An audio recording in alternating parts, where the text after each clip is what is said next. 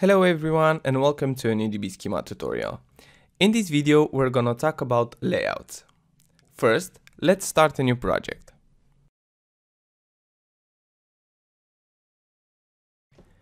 As you can see, DbSchema already opened a layout with all the tables from the database.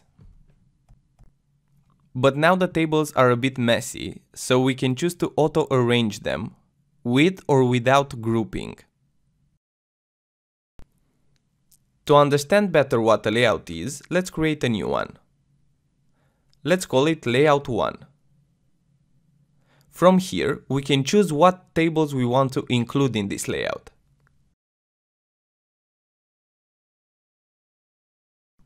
There are two other methods to add a table to the layout. The first one is to drag and drop the table from the left panel to the layout. And the second one is to add a table based on the foreign key relationships.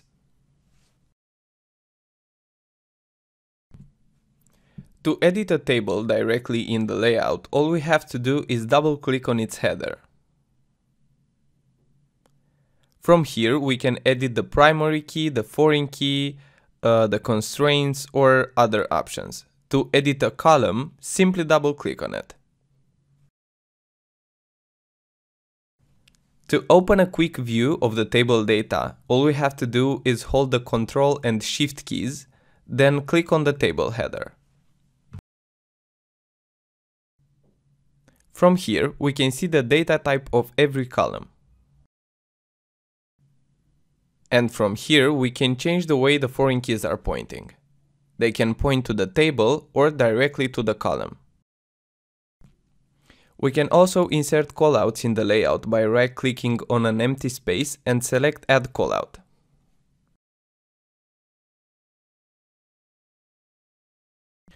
We can also add comments to the tables or to the columns by double-clicking on them.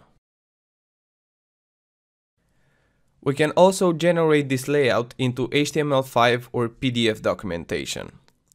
We have to select the option in the Layout drop-down.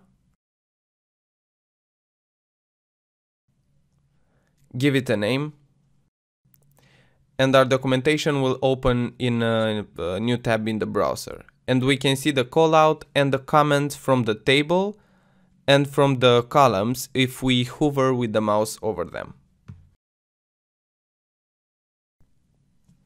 That's all for this layout video. It's a very useful tool, especially for focusing on a specific part of a complex database and for designing it. Thanks for watching and see you next time. Bye.